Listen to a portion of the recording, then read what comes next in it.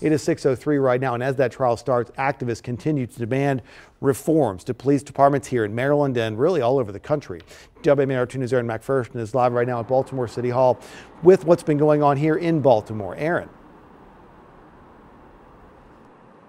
Good morning, Christian. Well, local activists tell us we should expect rallies and protests throughout the trial. We've already seen some over the weekend. On Saturday, there was a car caravan full of community members and families of Marylanders killed by police. They drove the streets of Baltimore and ended here at City Hall. And this was part of a national effort to lift the voices of the victims of police brutality.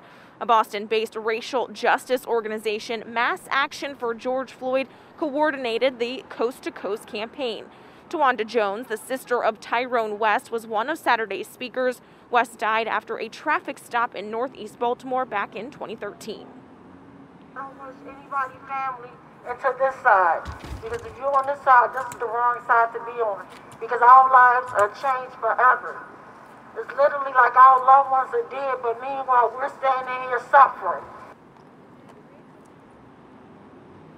A handful of other people spoke about their loved ones killed by police and the push for reform. And the next day, another event yesterday, the People's Power Assembly had a candlelight vigil last night to demand justice for George Floyd. Live here at City Hall, Aaron McPherson, WMAR 2 News.